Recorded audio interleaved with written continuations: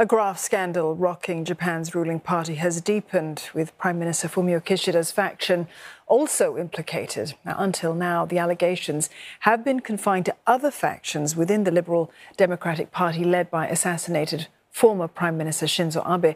But local media say that Mr. Kishida's faction has also mishandled political funds. CNA's Michiyo Ishida has more. Tuesday was a day of twists and turns in Japanese politics. First, Japan's top government spokesperson Hirokazu Matsuno survived a no-confidence motion brought forth by opposition parties. This after he refused to comment on allegations he received kickbacks for unreported political funds. He's alleged to have received 10 million yen, close to $70,000. Mr. Matsuno is with the Abe faction. And the no-confidence motion was defeated as the Liberal Democratic Party, with its coalition partner Komeito, holds a majority in parliament.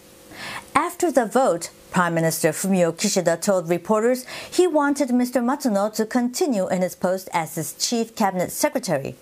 This even though analysts had expected Mr. Matsuno to be removed from the post as early as the end of this week. But that's not all Mr. Kishida is grappling with.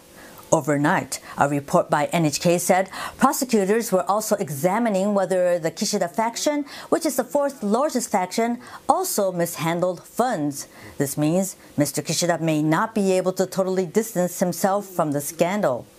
Even though he withdrew from his faction last week in an attempt to take a more neutral stand. When he was questioned by reporters, the Prime Minister said he has ordered his faction to investigate and explain to prosecutors.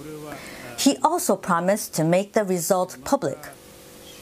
On Wednesday, the special diet session will close. When it's closed, prosecutors will be at liberty to question parliamentarians. According to local media, Tokyo prosecutors have summoned prosecutors nationwide to help with a massive investigation focusing on the biggest Shinzo Abe faction.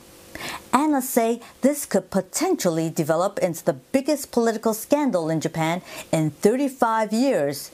And in the wake of reports of a probe, polls show that support for Mr. Kishida's administration has plunged to its lowest level since he came into office in late 2021. Michiyo Ishida, CNA, Tokyo.